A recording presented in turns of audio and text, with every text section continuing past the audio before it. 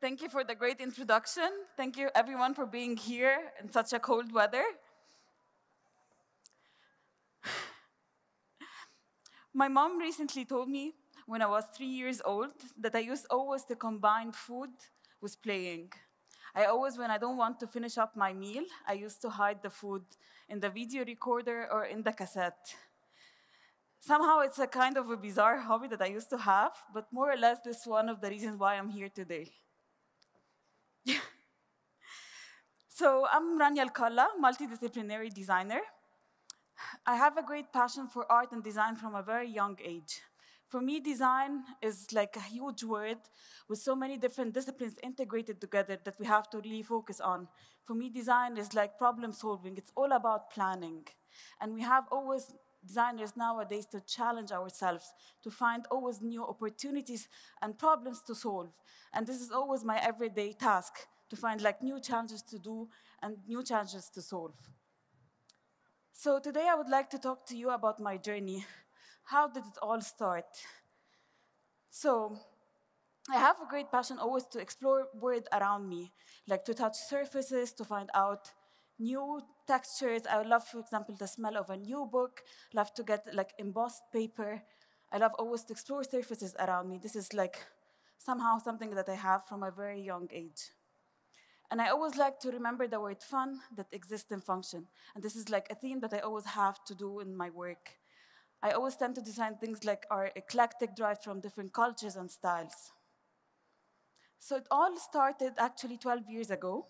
One day during breakfast, it was also a Friday, with my family. I was tossing a pan, like in the pan, I was tossing an egg, and my father always loves to buy nuts and seeds in its shells because they always maintain like good minerals and they're always like very enriched with like oils. And the moment when he was cracking them, I found like it's really hard to, and I was really astonished how hard and effort like to crack one nut. For example, like the walnut, it's 67% of the whole fruit is the shell. So I was wondering like why don't we make something out of it? And why don't we extend also the lifespan of those shells when it comes especially to egg or different nut shells? Especially it was a very relaxed atmosphere when we have this kind of gathering for breakfast, we share ideas, and usually my mind's opened up. And this is how the idea started. And then I wanted to dig deeper to find out, okay, what about like those shells? I wanted to explore further what are their properties, what they are made out of, and explore more further the food waste industry.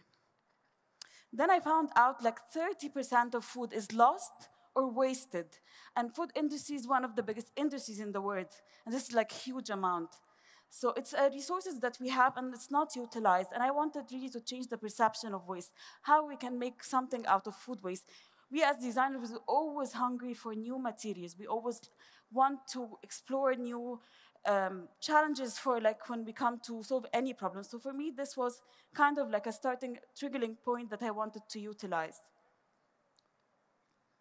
Then I wanted to dig deeper, and I found out that there are 1.59 trillion eggs produced worldwide. Can you imagine how much zeros in this number that exists? So it's a huge industry. So I wanted to basically make something out of it, and something which is like abundant everywhere. It has nothing to do with a certain region or country, so we can find it everywhere. The same when it comes to nuts. There are 5.13 million metric tons of tree nuts produced worldwide. So there is a huge need of really to explore those surfaces and explore those shells. Then I wanted to dig deeper, and I wanted to, okay, understand what are those shells made, like what are the usage of those shells, what can we make out of it? And I found out very interesting fun facts about them, that eggshells, since they are 95% of calcium carbonate, you can give it as a booster to your pets, or also feed it for your chicken. They are a great fertilizer for the soil, and they are very good for skin irritation because it contains collagen, and they are also can make your coffee less bitter and they capture up to 78% of carbon dioxide in the air. Also, another interesting fact that was also for me mind-blowing, that I found that eggs were found in construction. So in old days, they used to use the whole egg in construction, the egg white, the egg yolk, and the shells itself, to combine it with the mortar to reinforce for like combining the bricks together. And this have been used in Charles Bridge in Prague, and also in Addis Ababa, and also in Bosnia.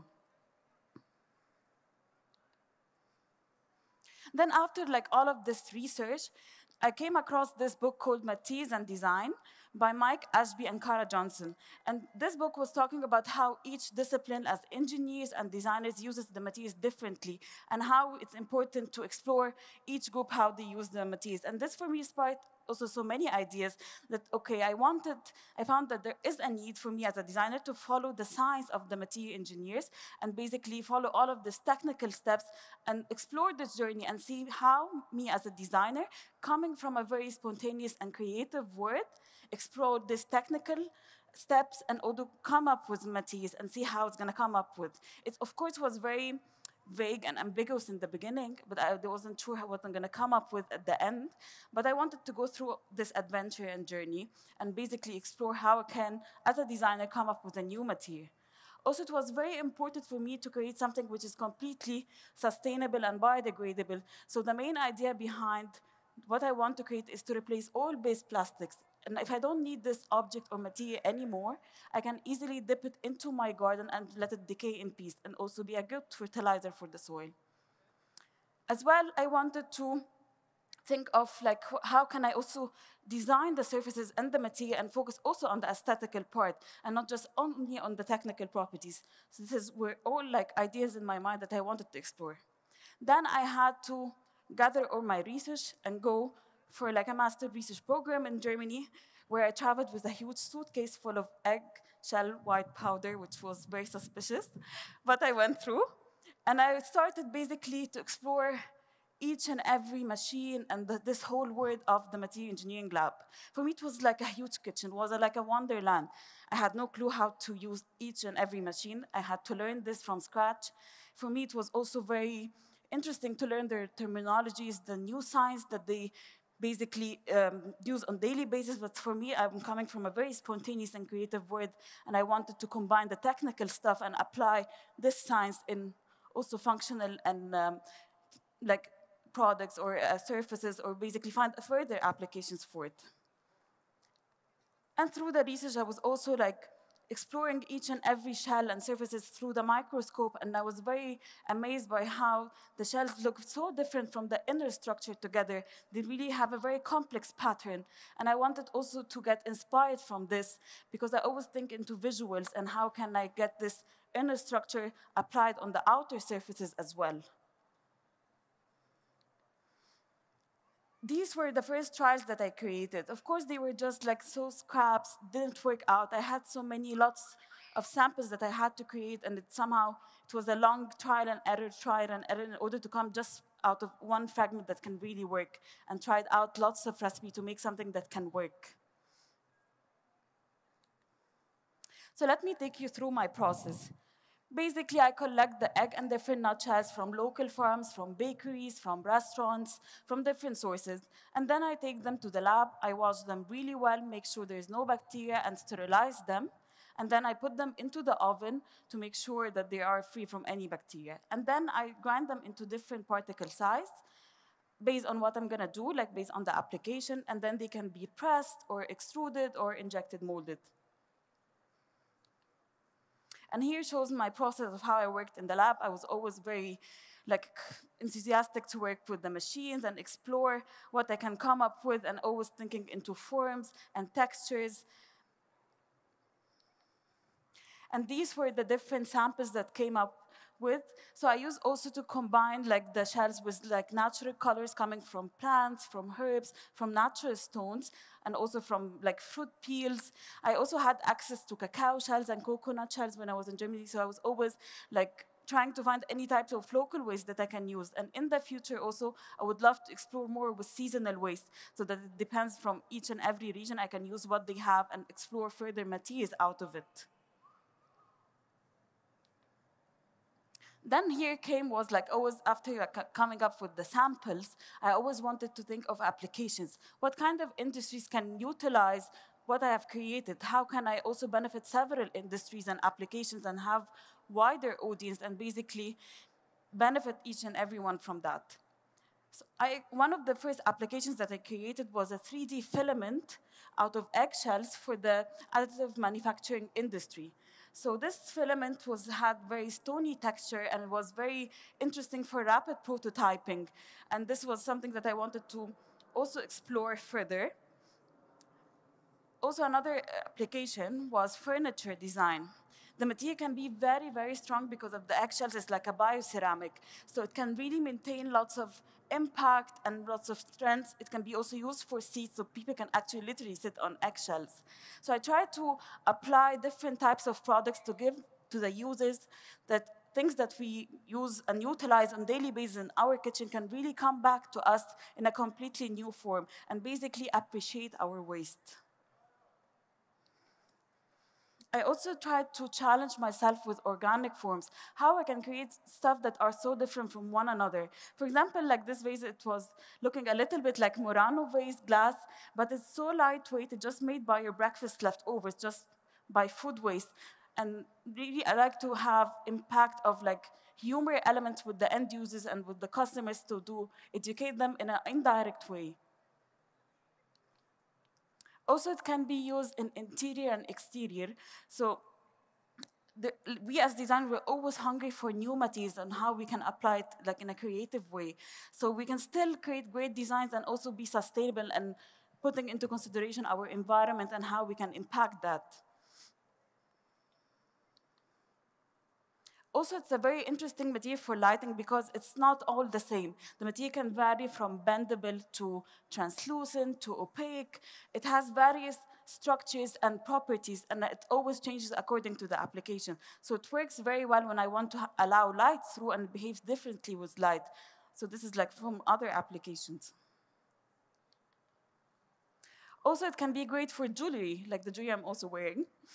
Because when it comes to jewelry design, there's lots of question marks of we don't know how the gemstones are like sourced. Is it ethically produced or not? And how's the labor is also treated.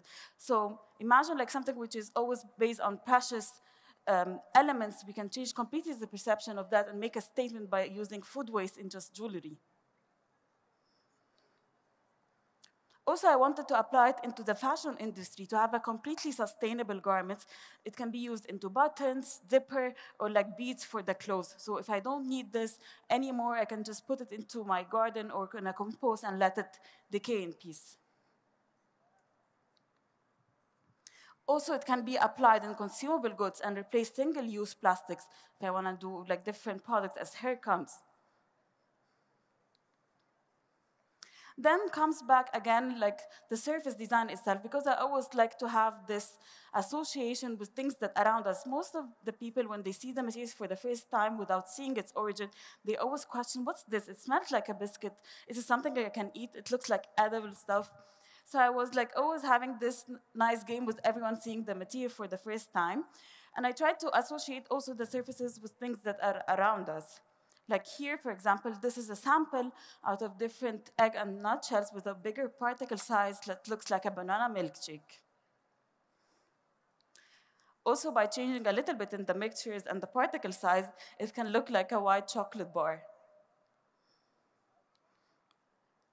Also, like the extrusion results was very interesting for me that I couldn't stop myself to create like a spaghetti form, which looks really like a spaghetti.